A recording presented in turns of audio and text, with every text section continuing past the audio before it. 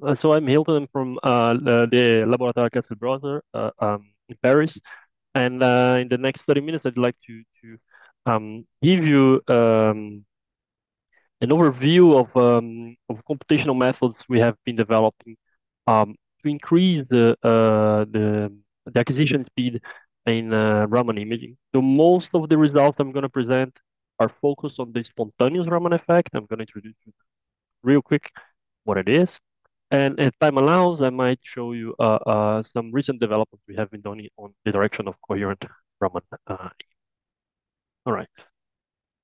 So for those who are not familiar with, I'm gonna give a very crash course on Raman spectroscopy. So the atoms in a molecule are not stuck in place. They have the vibrational degrees of freedom, and to a certain type of vibrational motion, we can associate a vibrational energy, and this gives rise to a peak in the vibrational spectrum. Right? And if each different type of combination of atomic masses and vibrational motions will give a different peak in the vibrational spectrum. So that is to say that each molecular species will have its own vibrational and unique vibrational spectrum. In other words, it's to say that if I read the vibration spectrum, I have a barcode, I have a fingerprint of the molecular species.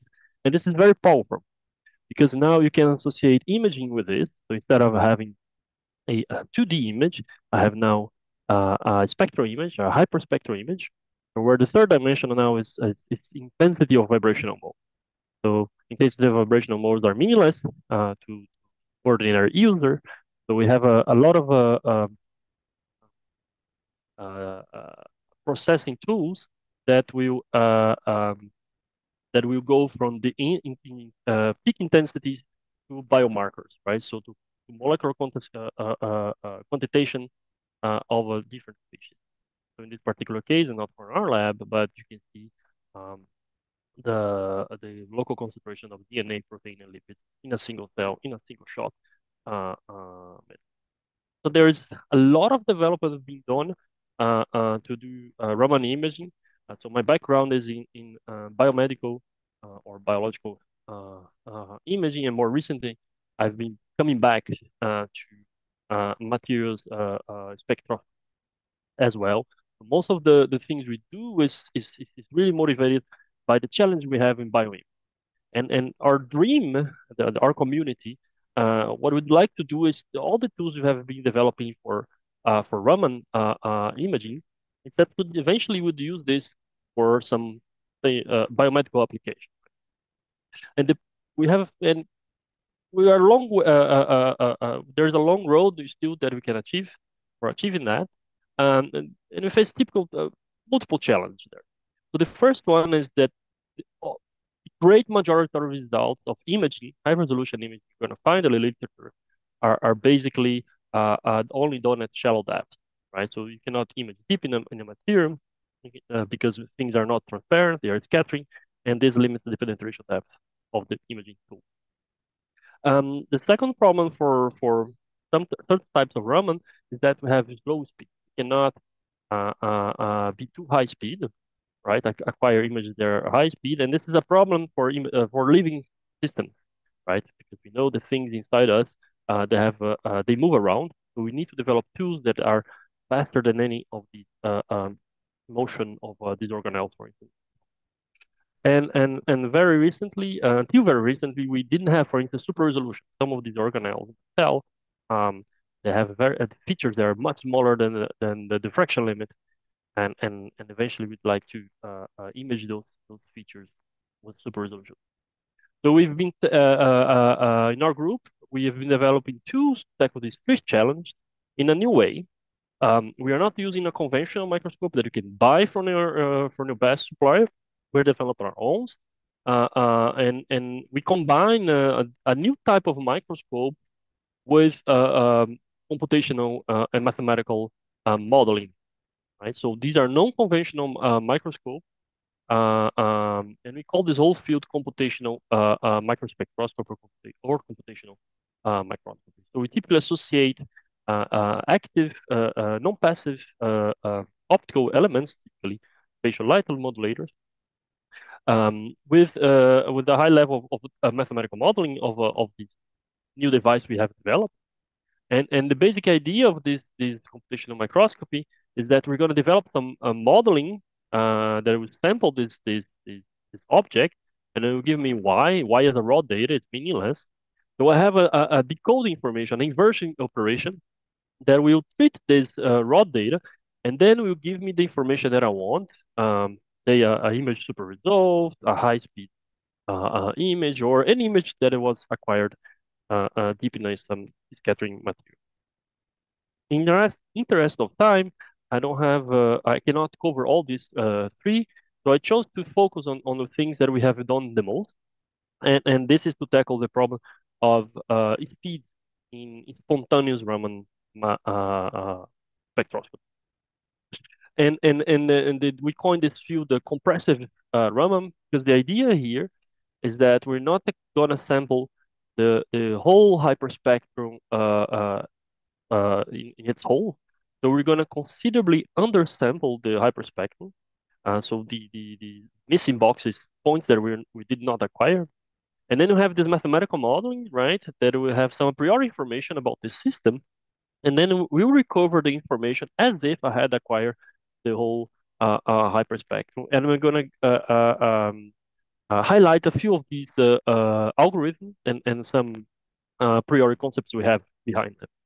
And for most of the results I'm going to show, like I said, this is the spontaneous Raman effect. So you have a laser kick in one photon, the molecule will decide whenever it's going to emit this photon. So it's not a coherent, it's not driven. Um, and then the energy difference between those two will give me a quantum vibrational motion. So this is a relatively simple experiment compared to the coherent Raman case. So it's very cheap and straightforward to implement. But until recently, it was actually relatively small. So this is the basically pipeline that you have in traditional spectral imaging. So you have an object, you have the hyperspectrum, you have a whole class of algorithms that will treat this hyperspectrum. They are called chemometric tools. So SVD, PCA, there are different types of procedures. And all you want to do is to find a reduced dimensional representation of this hyperspectrum, right? So you cannot find an infinite amount of a of a of a of a species. You always have some latent space, some reduced dimensional representation of the data. And this is the one strong assumption that we have here is that we have a sparse chemical space when we apply this compressive Raman approach. And this is true even for a biological system, even though we have thousands and thousands of molecules in there. If you do a Raman imaging of a cell, this is not for us. It's experimental data. There are many results like this, and you do this approach, this chemometric approach. Well, you always end up with a finite number of species that you can distinguish, right? So that is to say that in order to explain this whole hyperspectrum, I can basically do a linear superposition of all the spectra that arise from these different images here, typically in the order of around five, right? In the second approach, second a priori that help us, it's a bit more technical, but it helps us to increase the speed is the fact that the vibrational spectrum is sparse. In certain cases, you have zeros, so you have peaks, and then it's just around typically by zeros, and this allows us to speed up because we don't need to acquire, for instance, spectral information around the regions that don't have any spectrum peaks. Um, so now this is let's say the general philosophy that we have in our that we exploit in the compressive Raman. So I said that we need the new the non-conventional optical device, and this is what we call a programmable spectrometer. So we use a conventional focal Raman microscope, and we instead of using a standard spectrometer, we use something that we can reprogram, right? So this is the conventional spectrometer. You have a spectrum coming in your pinhole, then it's dispersed by the grading, and the lens will form the image of the spectrum in a single shot manner in a CCD. Now, what we do here in the programmable spectrometer is to remove the CCD and place instead a digital micromirror device, right? So digital micromirror devices are specialized modulators that can reflect the light in two different directions, right? Either typically plus 12 degrees or minus 12 degrees. For the modeling, what it does is basically a very fast and reprogrammable spectral filter, right? So we'll select which colors will be allowed to pass through and which colors will be damped by the optical system. And then these colors will be now mixed together in a digital detector. So this is not anymore an analog detector like the CCD. These are detector layer pads. They have single photon sensitivity. So you detect whenever there is a photon generates a click. And this is very nice because when you want to go high speed, the problem with the CCDs is that as you increase your speed, you add more noise. And this is not the case for SPAD. You go the fast and you keep shot noise limited. So you don't have additive noise. And this is one of the important aspects that allows us to do very high speed imaging with this. And I'm going to show you in a result. So before I show you things more oriented towards, let's say, optical engineering, I'd like to give you a general idea of the a priori information that we exploit in this approach. And we typically like to classify this in two different types of methods, two bigger classes of methods. And one is an unsupervised, and the other one is supervised. And the unsupervised, the basic assumption is that uh, I I do not need to know my spectrum. The only thing I'm going to assume is that I know how many chemical species there are in my system, right? And for that, we basically repurposed a well-established algorithm that's called matrix completion. And let me walk you through the mathematical assumptions in this algorithm. So if you have a hyperspectrum or spectral image in a 2D representation, so this is wavelength and space. So this is a rank one matrix. So it's the one single spectrum, and basically in each point in space it's just rescale. If you have another chemical, it would be also a rank one matrix. Now, if I mix these two chemicals, I have a rank two matrix. Um, and then for each point in space, each of these chemicals would have a different weight. Now, for many decades, we know how to develop algorithms to go from this data set here to this spectral basis set here, or we call the eigen spectrum. Um, so what has been thought is, what if we could skip? What happens if we could skip one bit of this spectrum of this matrix here? Would it be possible to design an algorithm to still reconstruct those spectra and retrieve back this information, even though it was not there originally? And yes, you can. And the basic reasoning here is that you always have a lot more, even if this data was not there, you have a lot more of information in this matrix than the number of points you want to reconstruct in this spectrum, right? So it's typically what we call mathematically over-determined equation.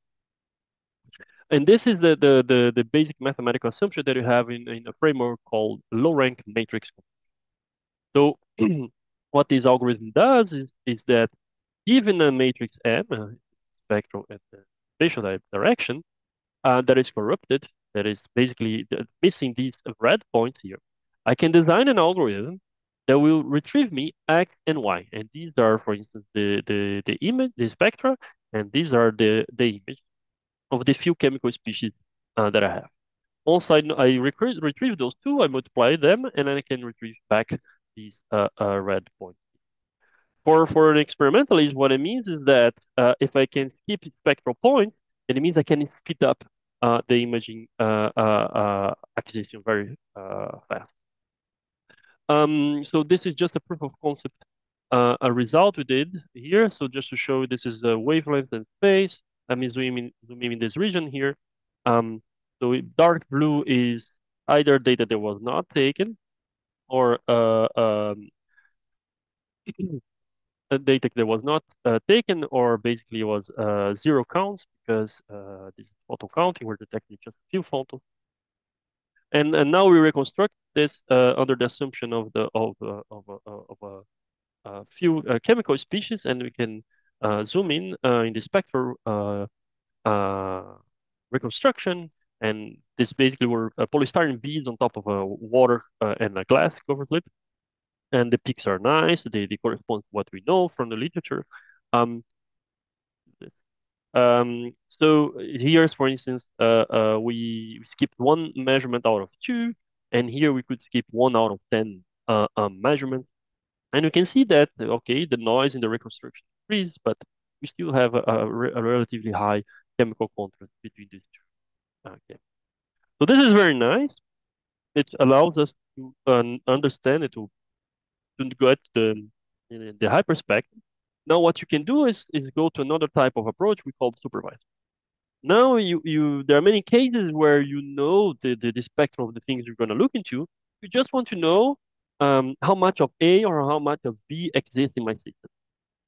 So what you can do is instead of doing this matrix completion approach, you can say, well, I know the spectral information. I can design spectral filters, and then instead of acquiring, as a normal camera does, a spectral point by spectral point for each point in space, you just acquire the measurement of the spectral information coming to the DMD by exploiting these two masks, right? And then you have a simple linear equation that allows you to go back to the local concentrations of polystyrene and melamine.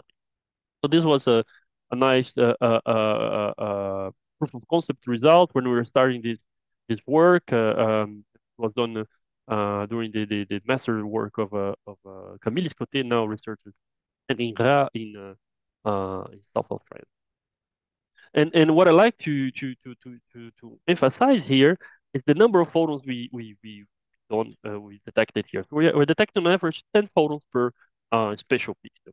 And 10 photons per spatial pixel, you cannot use a conventional camera. So you would be in the readout noise of this camera, right? Especially if you go to high speed.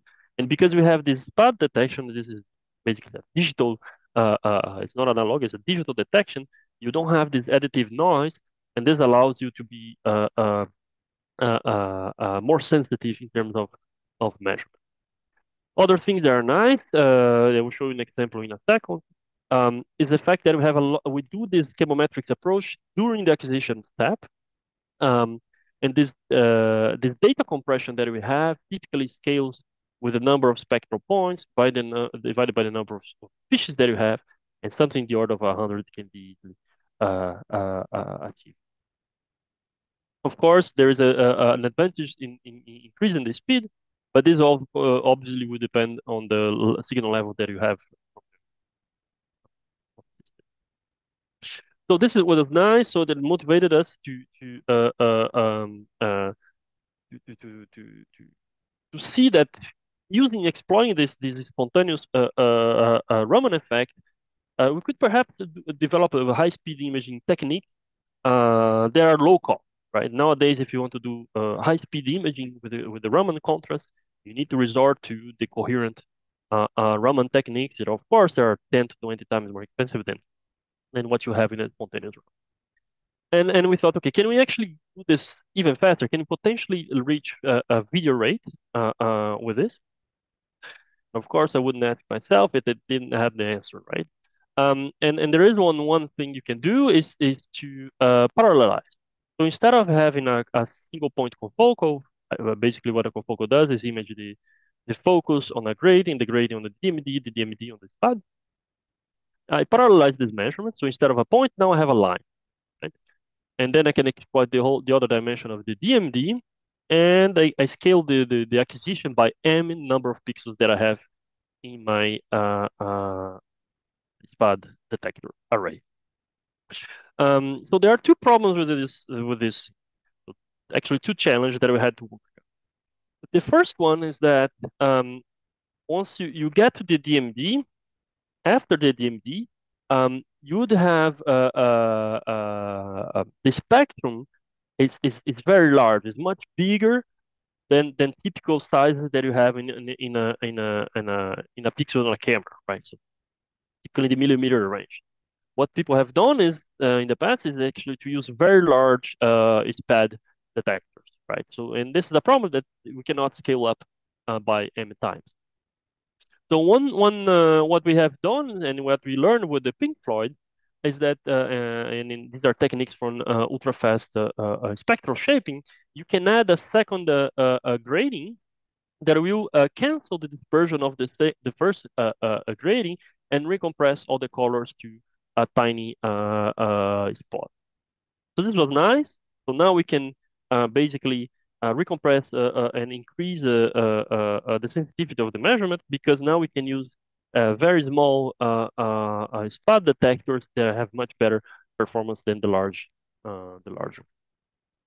The second challenge was in the detector itself, right? Um, um, until let's say something like, I don't know, 6 to 8 years ago, you couldn't find a spot arrays that were performing enough to demonstrate that this is indeed a nice approach. And the problem is that in order to demonstrate an increase in speed, I need to overcome this equation here. So this is the quantum efficiency of an array of the single pixel. Um, M is the number of pixels that you have, and F is the fill factor, right? So spot arrays are typically don't have a great fill factor. So if you put everything into consideration, you need at least something like in the order of at least 3 pixels to demonstrate that you're better than a single pixel approach. And we only were able to do so because our colleagues in EPFL have developed recently this detector that managed to bring the detection efficiency to something in the order of 30 to 40 percent. And this is commercially available by imaging these days. All right, so now we fixed the problem with the optics of the spectrometer. We found a good spatter rate. So Clemens put up the system, and we performed the proof of concept experiment on this. So this is a polystyrene and PMMA covered by water. So you can see here the pixel dwell time. So this is the time that I spend per pixel to retrieve some useful information. And you can see that with this approach, indeed, it scales very nicely with the number of pixels. And of course, when you go to high speed, we have more noise, but you can still see that there is a nice chemical contrast in this image. In this particular example, we could reach acquisition speeds that are compatible with the video rate image. We didn't demonstrate video rate imaging yet. There is a lot of engineering to be done to do so, but at least it is a nice proof that this can be achievable with more engineering of the system. So let me just show you two applications that we are recently doing on this. So we are doing development, but also looking to interesting use case that we could demonstrate this, the usefulness of this approach. The first one is was to show that this methodology is compatible with the biological specimens. So these are images of brain slices. So here in red is lipid rich, and blue is protein rich. We look at the spectrum and we see this nice shift. And if you look at the literature, we see also the shift. So this demonstrates that the method is completely compatible with bio imaging. And this type of images are not new, right? But before they could only be taken with the cars, which is a lot more expensive than what we are doing. So we are doing this with a laser pointer-ish, and doing spontaneous Raman imaging with a very high uh, um, speed. And very recently, we are exploiting this tool for materials imaging. In particular, we started this business with in electrocatalysis.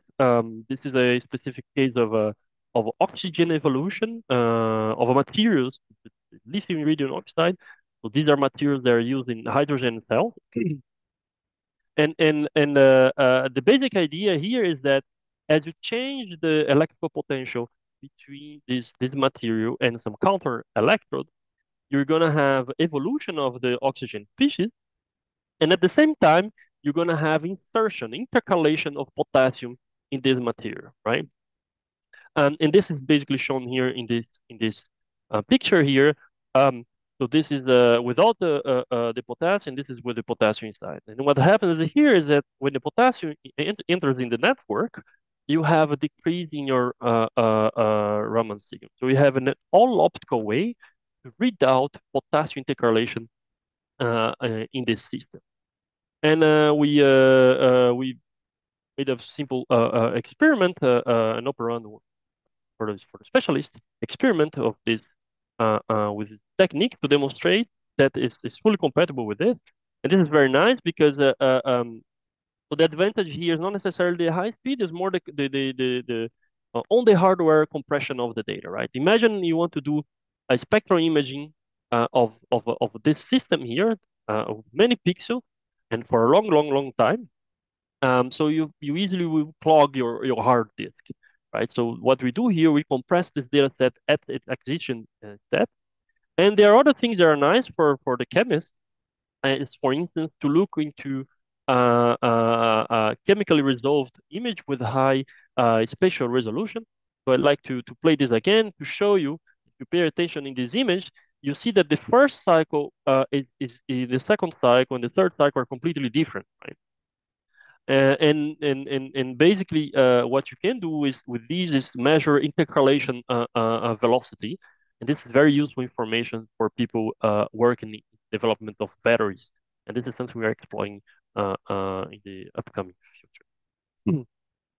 Right. So I have a 2 minutes. I will just really highlight real quick some recent developments we have been done to push this idea to coherent Raman.